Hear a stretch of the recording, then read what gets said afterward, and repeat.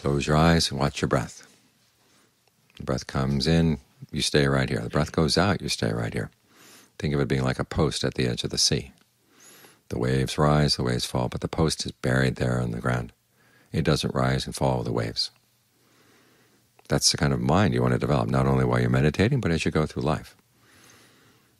Your mind isn't firmly planted here in the breath. It's like a post that's lying on the beach. The waves can push it up and push it down and get into danger. Anybody walks past, their arms and legs are in danger, and the post itself can get crashed against the rocks, smashed to smithereens. That's what happens when a mind isn't firmly planted. So try to plant it right here in the breath.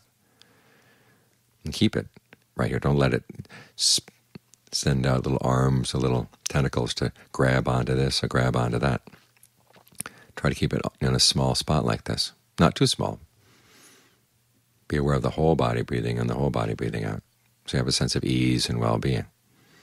Because the mind needs this kind of foundation, because otherwise it just travels around all the time. And like a child, wanders out of the house and can get into all kinds of trouble.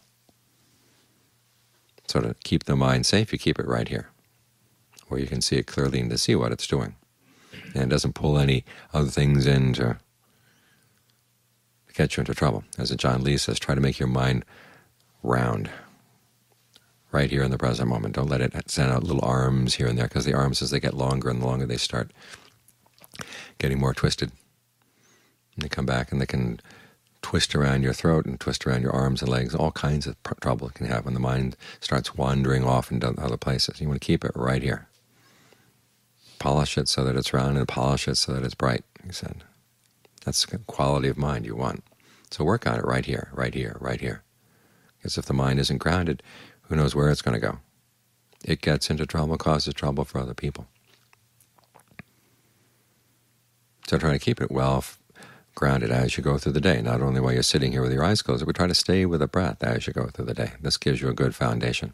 Anytime you want to say something, okay, ask yourself right here, okay, is this going to be wise? Have a good spot in the present moment where you can pose that kind of question and not give in just to the urge to say whatever pops into your mind.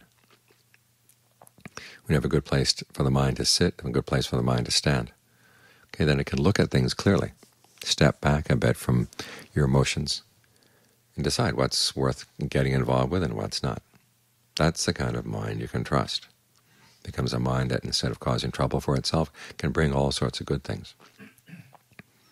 So work on polishing your mind, keeping it right here and keeping it well polished. And you realize that you've got a jewel right here, something you want to protect.